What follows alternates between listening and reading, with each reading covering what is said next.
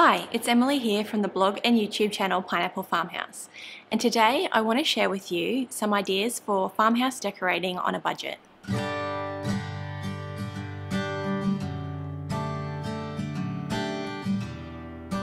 Well, the kids have just gone back to school after a long school holidays, and I'm taking a little bit of time to straighten up the house.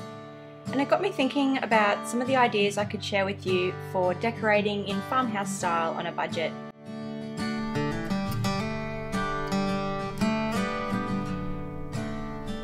One way you can save money in decorating is to create your own soft furnishings.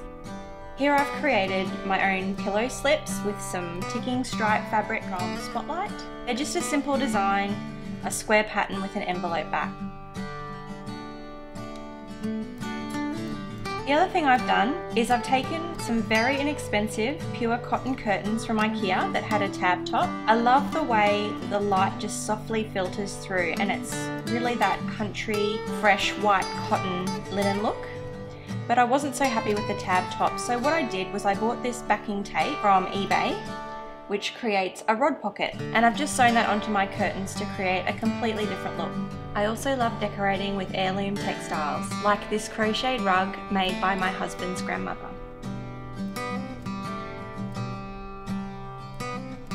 When I think of farmhouse style, I think of fireplaces and warm, cozy spaces. This is a faux fireplace that I've created previously on the blog. You can get the full tutorial at pineapplefarmhouse.com, and I'll link it in the description box below. I really like how the mantelpiece becomes another area to add decor to your home.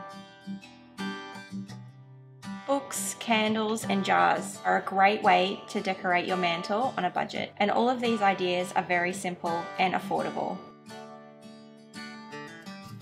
Most of my living and dining room furniture has been purchased from Facebook Marketplace or handed down to me. I love the way these pieces come together to create a collected vintage look that lends itself really well to farmhouse style at a fraction of the cost of buying new. Facebook Marketplace is my go-to place for lamps, mirrors and other vintage homewares.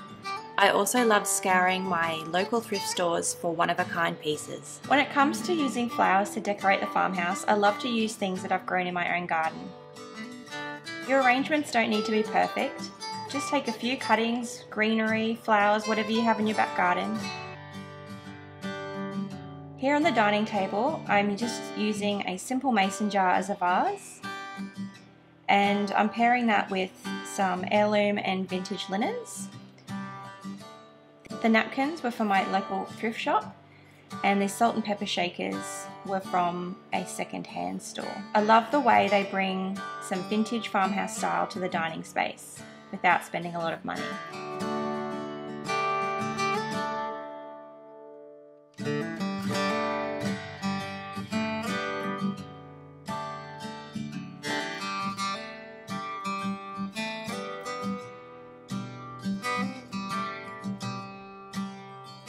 In the kitchen, I've added farmhouse style by simply creating some open shelving.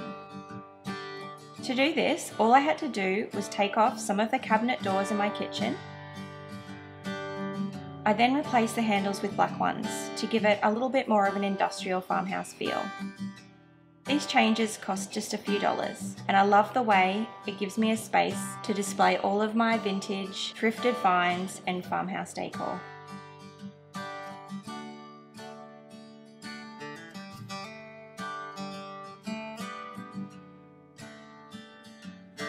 Not so long ago, I saw an idea on Instagram, so I decided to replace my wooden scoops in my flower canisters with some pretty teacups.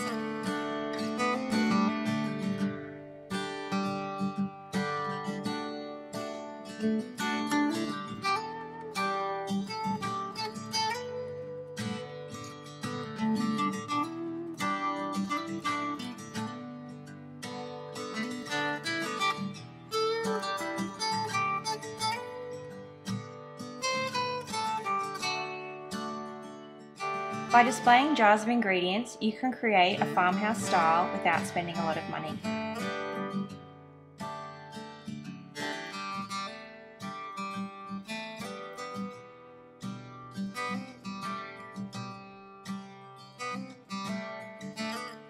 As you can see, it doesn't take a lot of money to create cozy farmhouse style at home.